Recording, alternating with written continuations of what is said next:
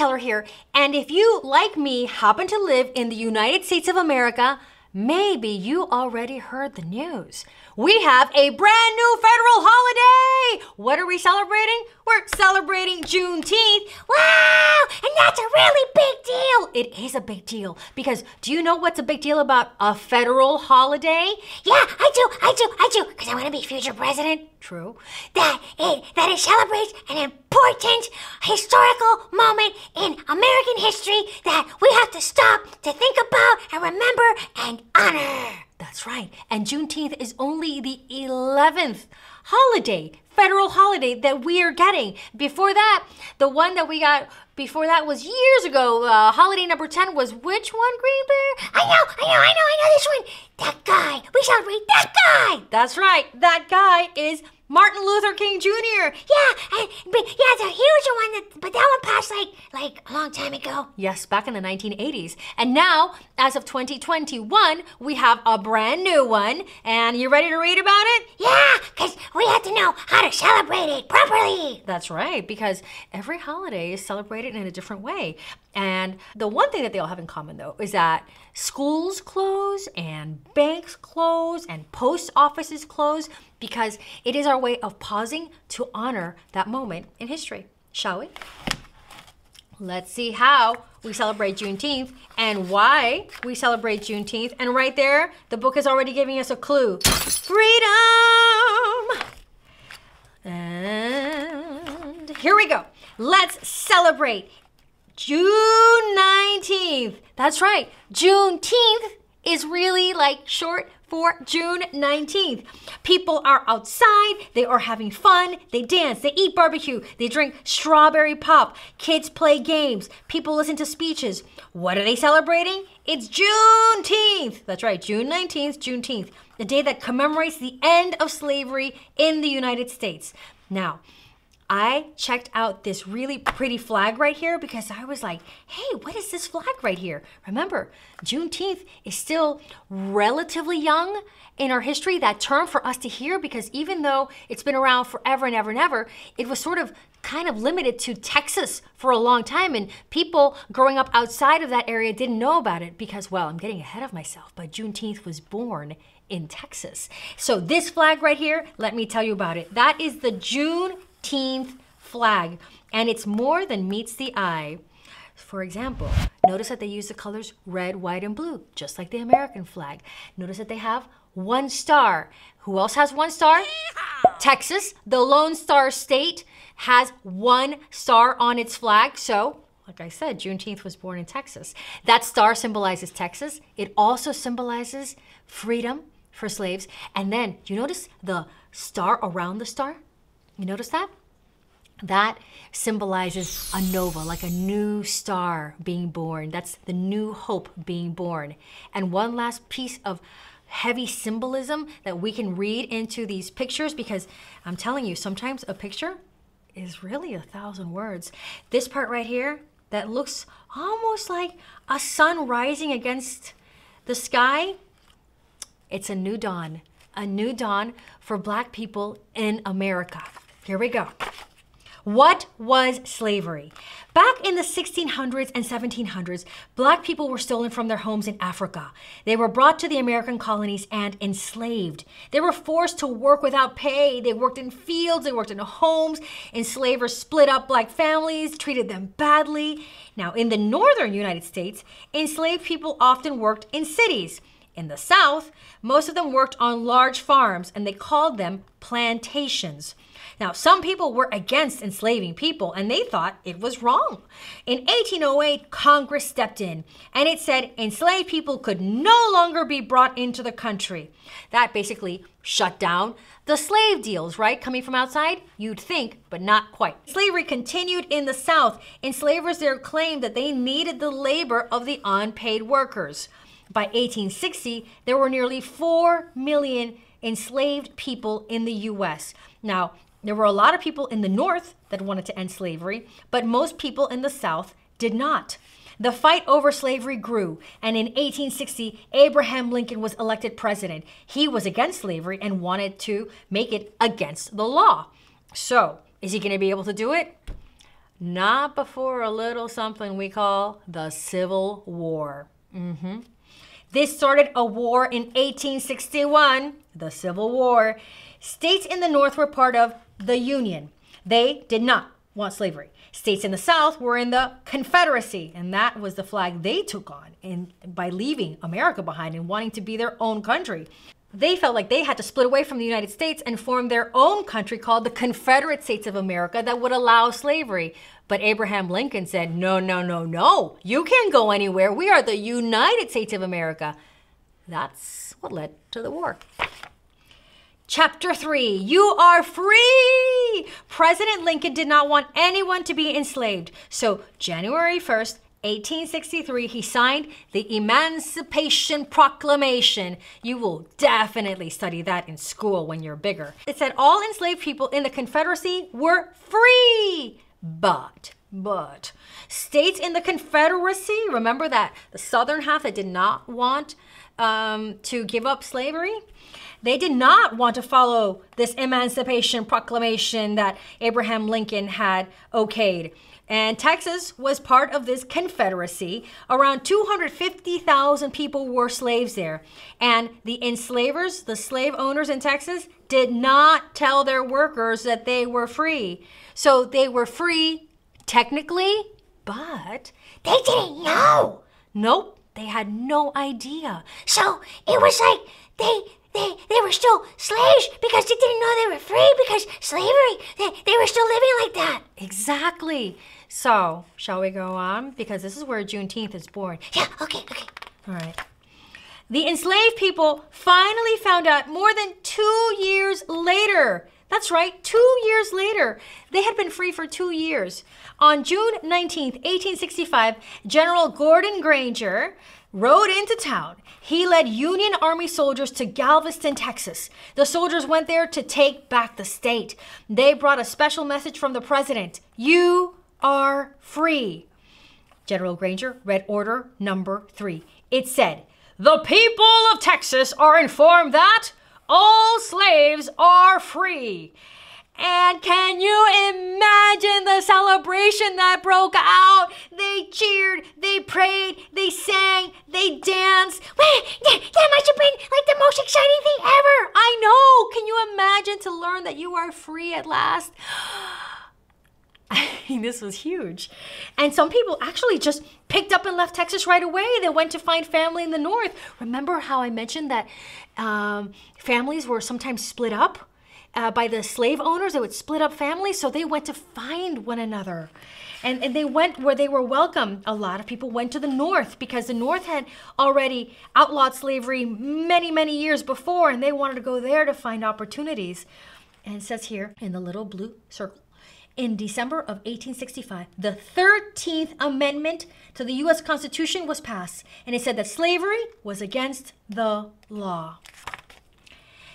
Chapter 4, Early Juneteenth Celebrations. Now, people call Juneteenth different things. Now remember, Juneteenth is when every last slave knew he was free. So that was like the true freedom day for all slaves, right? Now, they call Juneteenth different things. They called it Jubilee Day or Freedom Day, Emancipation Day. Emancipation, like the Emancipation Proclamation. Emancipation meaning freedom. The word Juneteenth comes from June and 19th. It was the day that all enslaved people were freed. So even though some people already knew and were free, this is when it really counted because everybody was free? Exactly. That makes it official. Okay, official. The first Juneteenth celebration took place in Texas, back to the Lone Star State, in 1866. Freed men, women, and kids gathered. They prayed, they sang, ate, marched. Some wore new clothes because that's a really great tradition to do on a holiday. The clothes stood for their new freedom. More communities joined in. Several groups bought land. This land was used to celebrate Juneteenth. They called the land Emancipation Park. The celebration spread. People outside of Texas joined in. Many in the U.S. celebrated. Many in the world celebrated. See? So even though it started in Texas, it started to spread. Because why wouldn't you want to get in on a celebration of freedom? Chapter 5, it becomes a state holiday. Now, here's the interesting part, because you might think, oh, Juneteenth, that's so cool. We should be celebrating it all the time. I bet people wanted to make it a holiday since forever. Not quite. Juneteenth wasn't as popular in the 1960s. African Americans focused on other things, like fighting for their civil rights. Dr. Martin Luther King Jr., who has his own federal holiday, he was one of the many people leading the fight, and he wanted Black people to have the same rights as white people, like the ability to vote, access to a good education, fair trials. So it wasn't until the 1970s that Juneteenth became popular again. Texas made Juneteenth a state holiday in 1980, but some people wanted it to be a national holiday. Back when he was senator, former President Barack Obama tried to make it a national holiday. And then it tells here that 47 states officially celebrate Juneteenth, and other countries celebrate it using the day to mark the end of slavery, celebrating the stories of African Americans and honoring all they have done. But since this book was published, it became a federal holiday observed nationally. So even though just a short time ago, 47 states were officially celebrating it, now that it's a federal holiday, everybody stops and pauses and will learn about it. Because it used to be that mostly kids in Texas would hear about it because, again, since Texas is where Juneteenth was born, that's where you really heard about it. So it was more like local history, but now that it's a federal holiday, it will become part of American history lessons that we all hear about everywhere, no matter where you live. Chapter 6, Juneteenth celebrations. So what happens on Juneteenth? Well, everybody does it a little differently, kind of like any holiday. You put your own spin on it. Celebrations can be one day, they can be a week, they could be a month. People eat together and they eat, now this is interesting, and I just learned this, red food and drinks. Watermelon, strawberries, red soda, because red is a symbol of freedom. What about red velvet cake? It's really chocolate, but it's like red also. Also, an excellent Juneteenth choice, Green Bear. Oh, excellent. And storytelling, what? Is a big part of Juneteenth celebrations. Stories that remind people about the first days of freedom. Red foods represent freedom. And I like to share the stories too, because I mean, that's how we learn, that's how we pass on traditions, that's how we pass on how important things are. And gosh, what can be more important than stories about freedom and fulfilling your destiny, you know? People also go fishing, they play baseball, they listen to speeches, they learn about the past, they dream about the future, they pray, they sing. In some places, people put on plays and they act out the day that General Granger rode to Texas. That's what we call a reenactment. There are parades, bands play music, dancers dance, museums hold events. Some companies give employees a day off. People register to vote. And now we get into the part where we have some specific things that people do on Juneteenth. There's this poem that was turned into a song that is called Lift Every Voice and Sing. And it is often coined as the Black national anthem. And this is a beautiful song. And in fact, you know what I'll do? I'll find a really good version of it and put it in the link down below so you can hear it, because it is a beautiful and long song. And here is the poetry corner. And this is a poem, beautiful poem, written by her, Ellen Watkins Harper, Frances Ellen Watkins Harper. And she was a teacher and an abolitionist. Abolitionist is a word for somebody who works to end slavery. And she had written this beautiful poem and was actually one of the first African-American women to be published in the United States. And this is her poem, and I'm going to read it because it's really beautiful. Bury me in a free land. Make me a grave wherever you will, in a lonely plain or a lofty hill. Make it among earth's humblest graves, but not in a land where men are slaves. I could not rest if around my grave I heard the steps of a trembling slave. His shadow above my silent tomb would make it a place of fearful gloom. I could not rest if I heard the tread of a coffle gang to the shambles led, and the mother's shriek of wild despair rise like a curse on the trembling air.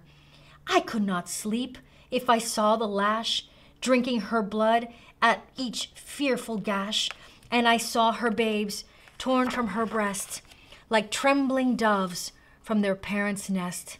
I'd shudder and start if I heard the bay of bloodhounds seizing their human prey, and I heard the captive plead in vain as they bound afresh his galling chain. If I saw young girls from their mother's arms bartered and sold for their youthful charms, my eye would flash with a mournful flame, my death-pale cheek grow red with shame. I would sleep, dear friends, where bloated might can rob no man of his dearest right. My rest shall be calm in any grave where none can call his brother a slave. I ask no monument, proud and high, to arrest the gaze of the passers-by. All that my yearning spirit craves is bury me not in a land of slaves. So even in death, she wanted to be in a land of the free. And isn't that what everyone wants? So kid, how do you celebrate Juneteenth? There are events you can go to, just like the 4th of July. There could be parades, there could be parties and picnics. And one of my favorite things, though, is to maybe write a poem yourself or a song or maybe just a small writing about what freedom means to you. And I know what freedom means to me. It means that you can vote for me, Green Bear, for president. That is just one of the many things that freedom means to me. It means that I can go where I want to go. I can follow my dreams, whatever they may be. And you can like eat what you want. Yeah, that's one part of freedom. And you can go travel if you want somewhere, even if it's somewhere far away. Yeah, I don't have to ask for permission. I just have to go if I want to go. Yeah, I like that. I like freedom, and I like this Juneteenth. I like that we're all going to celebrate it now because it sounds like a beautiful holiday about letting freedom ring for everybody. And I also like that flag that symbolizes a new dawn. I know. It's beautiful. A bright star, a new beginning. And even though it was specifically for the African Americans who were enslaved, it is beautiful for all of us to think about a new dawn, a new beginning where everybody can be the best that they can be, because no matter what color you are, green or like pink. Yeah, like me, pink. Exactly. Or purple or blue or brownish or, whatever your color might be. It is a better world when we all get to be the very best versions of ourselves, right? And that can only happen where, you guys? In a land of the free, where we can all be free to be the very best pink bear or green bear or kid that you can be.